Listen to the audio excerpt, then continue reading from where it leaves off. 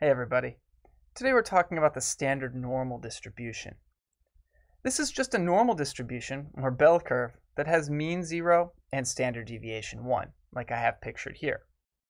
Here we're talking about a continuous random variable that can take values between negative infinity and positive infinity, but the bulk of the probability is clustered near 0.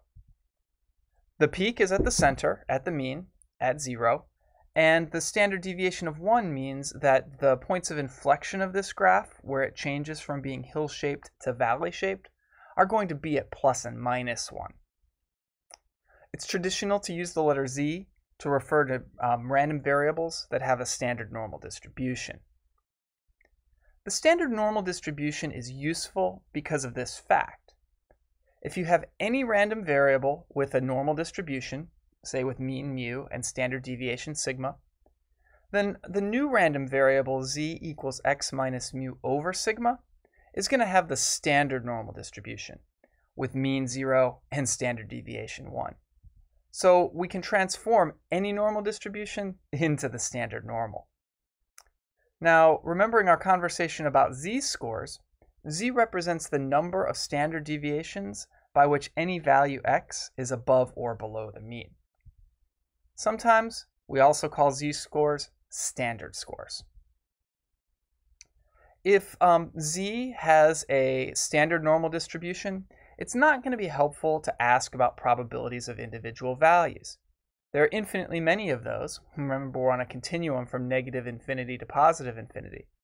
And all of those individual values are going to have essentially 0 probability. Instead, we only talk about probabilities that z falls in specific ranges.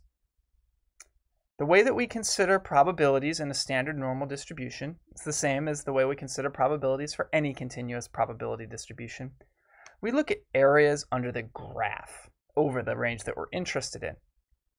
So here I've drawn the probability that z randomly comes out to be between -1 and 0.5. We're looking for the shaded area under the graph between those two values. Of course, remember the total area under the graph is always going to be 1. That's true for a normal distribution or for any other continuous random variable, because the total probability should be 1. The easiest and most common way to describe probabilities for continuous random variables, including the standard normal, is using cumulative distribution functions, or CDFs for short. The CDF gives you the probability that a random variable comes out to be less than or equal to any particular given value. With the standard normal distribution, we use the notation capital phi of z for the CDF. Here I've pictured capital phi of z, where z is 0.5. It's going to be that shaded area there. We can see that that should be a little more than 1/2. More than half of the area under this graph is shaded to the left of 0.5. Now, every statistics book will include a table of values for the CDF of the standard normal distribution. But unless your stats professor is extremely old school, you're much better off using technology. A TI calculator will do this using the NormalCDF function. Excel will do it. Any respectable piece of technology will compute normal CDFs for you. In R, which I use, the command for the standard normal CDF is just pnorm, and then you feed it a z value.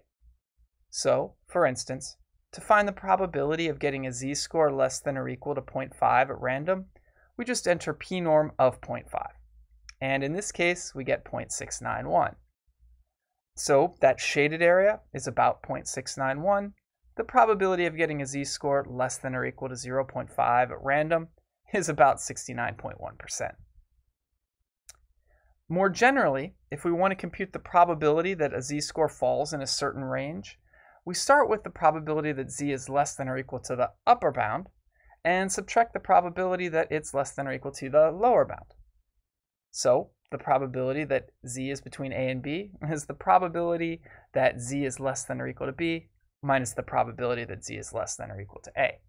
Or, to say it more succinctly, phi of b minus phi of a. Here's an example. Let's do the probability that -2 is less than or equal to z is less than or equal to 0. So we're going to want to do phi of the top value minus phi of the lower value, phi of 0 minus phi of negative 2.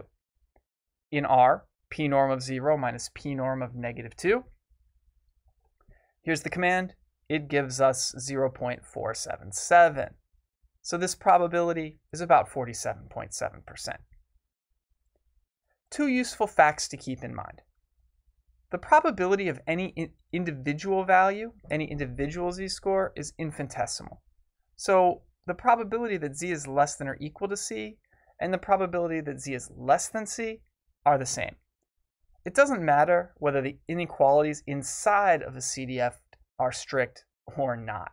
The probability is going to be the same. Secondly, remember that the probability that z is greater than c is equal to 1 minus the probability that z is less than or equal to c. Because z greater than c and z less than or equal to c are complementary events.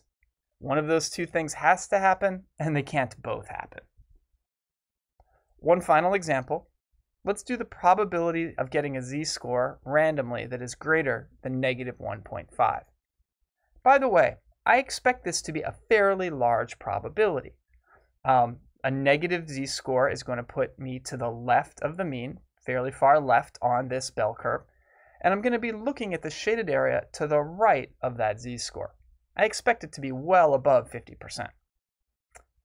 So, using fact 2 above, I'm going to do 1 minus the probability that z is less than or equal to negative 1.5.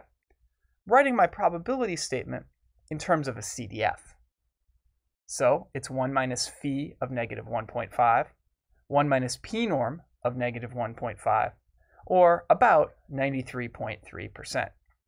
A lot bigger than 50%, just like I expected.